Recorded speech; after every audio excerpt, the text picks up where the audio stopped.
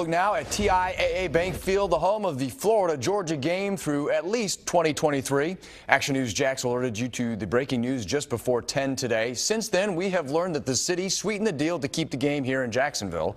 Action News Jax Paige Kelton is in the newsroom. Paige, you got your hands on the agreement and learned that the city is making some million-dollar guarantees. Yeah, this is the deal that keeps this storied rivalry here in Jacksonville through the 2023 season. The biggest change, a $750,000 increase in the city's guarantees for both universities.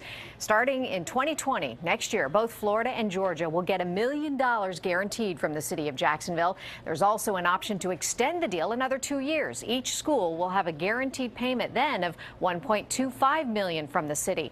This rivalry is really the stuff of legend. It brings tens of millions of dollars every Florida-Georgia weekend. It's one weekend where local families pick sides and go either red or black or orange and blue.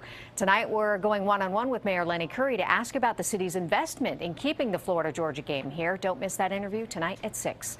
In the newsroom, Paige Kelton, CBS 47, Fox 30, Action News Jax. Well, the first ever Florida-Georgia game was held in Macon, Georgia in 1904. Georgia won big time, 52-0, but UF doesn't count that loss because at the time the school was called Florida Agricultural College.